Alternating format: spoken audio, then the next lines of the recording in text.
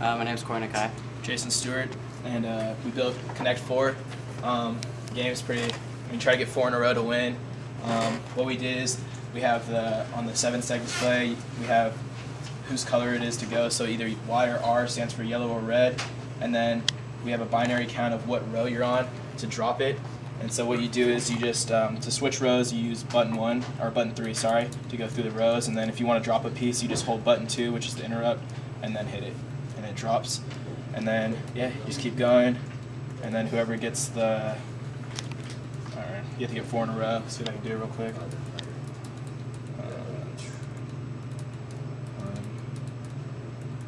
Boom. Oh, well, usually it's supposed to go 4 in a row, and then you can reset it, but I don't know what's going on this time. That's weak, too. Oh. Alright, well, yeah, that's our demo. It usually works, and then there's a reset button to reset the game. I think it might be because the monitor's off, so I might want to redo that later, but yeah, that was our game. Okay, great job. Thanks.